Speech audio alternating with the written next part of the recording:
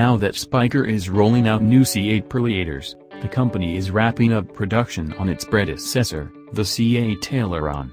To commemorate the old car, Spyker will make the final 3 vehicles special LM85 models, a model designation that references the company's old GT race car.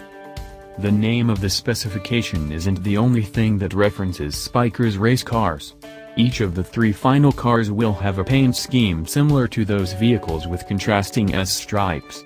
One car will be black with red stripes, another red with black stripes, and the third black with gold stripes.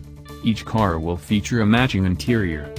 The bodywork of these cars is even more dramatic than the usual C8 Aileron.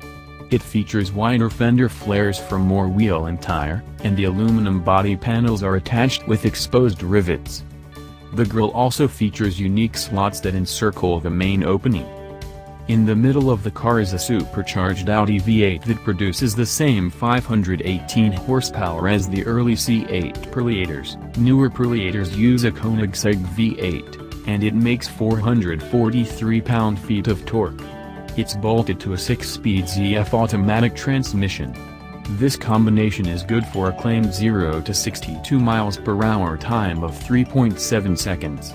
One number Spyker didn't release was the price, which is only available on request. But you know the drill. If you have to ask,